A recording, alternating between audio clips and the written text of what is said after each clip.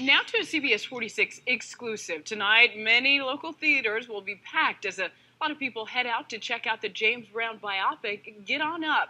Brown was born in South Carolina, but the godfather of soul had deep ties to the Peach State. And we found a big one today. CBS 46's Bernard Watson spoke to one of the last people to see and talk to James Brown before he died nearly 8 years ago. So Bernard at 4, Mr. Moses White talked about his relationship with Mr. Brown. What did he say about the movie? Well, Scott, let's just say he won't be one of the first people waiting in line to see the film. You see, White and James Brown weren't just business partners. They were friends. Their families were friends. And because of that, he is very protective of how the godfather of soul is portrayed.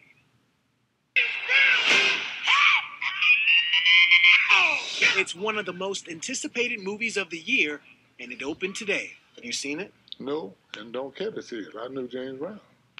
I knew the real thing. Andre Moses White didn't just know the godfather of soul.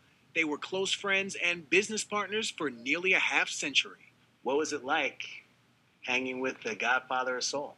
It was a trip. It was a full round-the-world 360. James Brown was my man, my main man. On December 23, 2006, White says he checked Brown into Crawford Long Hospital because he was feeling ill. 2 days later, the musical genius died from congestive heart failure brought on by pneumonia. He was just 73. Even after all these years, White still has questions about what happened.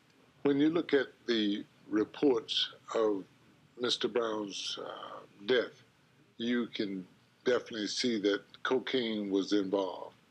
And when you look at the entrance into the hospital, cocaine was not involved. So where was it brought into the picture? White also has questions about Brown's estate that some value at more than $100 million. It remains unsettled nearly 8 years after his death.